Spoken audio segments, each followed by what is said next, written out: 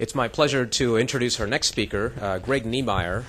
He is an artist, which is not typically a collaboration you see with engineers and clinicians, but he focuses on a very interesting area of computer science, gaming, and art, and has applications for healthcare. So, Greg. Thank you, Ravi.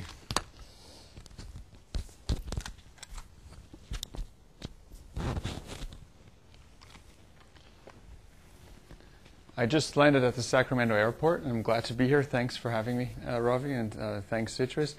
I'm talking about gaming and medicine, but to some of you this may appear to be somewhat of a question. So the golden seal there has covered up the question mark, but now we can move on and see what we want to talk about. My interest in games actually goes back to collaboration with Dr. Chris Bolio at Stanford University, who did a virtual colonoscopy work early on, and he and I developed a sort of a video movie adventure of a virtual colonoscopy adventure view. And the idea at the time was if the patients could watch that movie and shoot the cancerogens or the polyps by them, by interacting as if they were interacting with a video game, that'd be a lot of fun. And we talked about that very casually, but since then I've been studying games more formally, and it turns out that games actually are a wonderful place to look at how people relate to each other. And in medicine, of course, how people relate to each other is a huge topic in terms of delivering medical services to the end user patient. And so I want to take a brief excursion into anthropology and look at a book that Roger Caillois wrote about man play and games, is the title.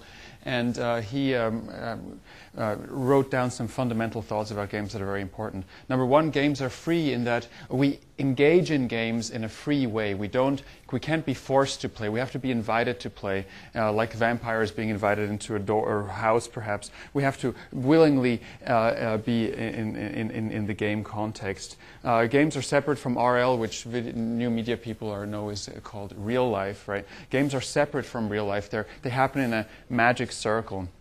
Games are rule-based processes, so they're places where the rules of the world have been simplified, and now we are looking at a limited set of rules with which we make a simple situation more interesting and focus on that simple situation.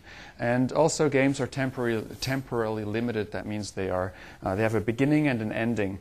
So that is his basic observation. And then he went on to say, well, when we play, what kind of people are we?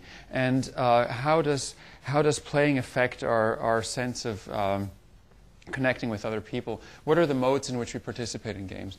And he came up with 4 categories: mimesis, which is copying what somebody else is doing, and vertigo, which has to do with dizziness, but really has to do with sensory deprivation. So there's a whole way of being in a game that has to do with limiting the senses that we normally have access to and focusing on very particular things. For example, not saying a particular word in a game might be a way of limiting a sense, or covering your eyes and playing hide and seek, or hiding your body somewhere. Those are all aspects of these games examples of these games that belong to the category of vertigo. And chance, of course, has to do with randomness, and randomness is a core part of game engines, and we find that in many, many different games. And finally, competition, which is most noticeable in sports, of course. But these are the 4 modes in which we are present inside a game.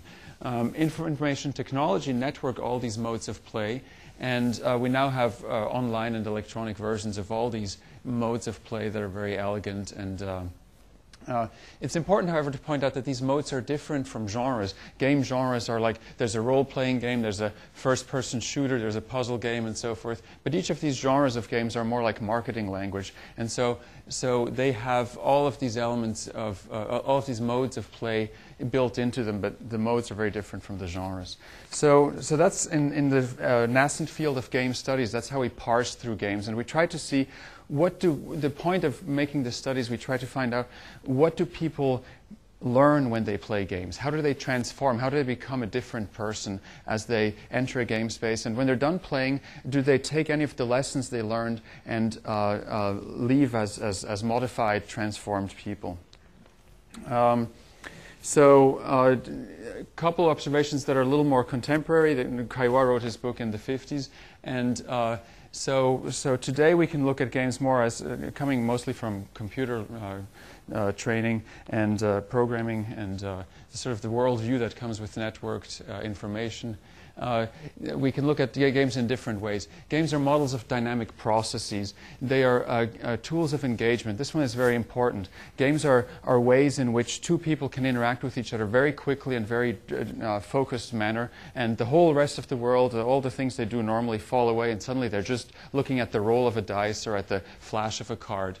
And these so they're tools of engagement. They're very rapid, and they may be very useful for negotiating certain types of relationships between patients and doctors as well. I'm getting a 1-minute signal, so I have to move on very quickly here. So we're going to skip through this, and I'm going to go to the... this is the original drawing that talked about going through the colon and trying to find polyps, or and shooting those. And here's a version of a game that we developed where we actually did that, but instead of going through the colon, we went through from the bottom of the lung to the tip of the tongue, and we had disease agents here. I don't know what they are. We didn't specify them either, but you had to sing, and by singing with this interface, you could try and destroy these pathogens here that are in the way of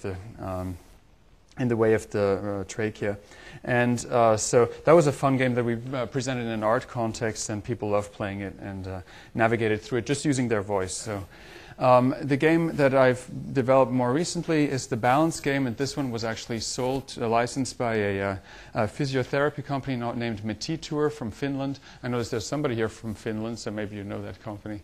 And and so Metitur makes a force plate, a sensor plate that measures balance and coordination, and so how rapidly do we adjust our balance to changing situations is what force plates tell us. And so we didn't know about this. In our lab, at BID, at Berkeley Institute for Design, we built a force plate on our own, and we put people on it, and we looked at what is fun, what are fun things to do, and what is engaging and motivational with balance. And so we came up with this game that allows you to shift from left to right and from front to back.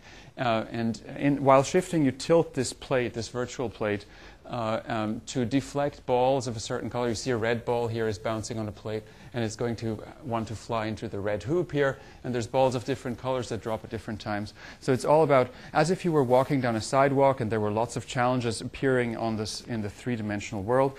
But here the challenges are, of course, simulated stimuli, and there's no danger of falling or hurting yourself, so you can improve your balance rapidly. The other thing about games that's very important is games adapt to people's performances, and so we write software that makes the game harder and harder as people progress.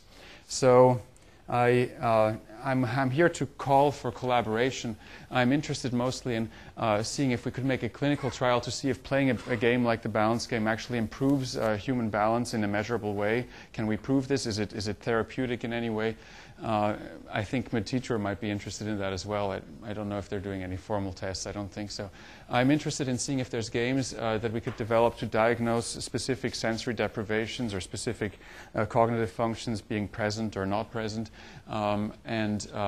I'm also interested in seeing if we could build a model for the state of a hospital, since games are models of entire states of complex systems. If we could walk into the emergency room and we'd see how many doctors there are, how many patients there are, what's going on, we wouldn't have such a hard time waiting, but we could see the whole state of a hospital summarized in the model of a game. Thank you very much.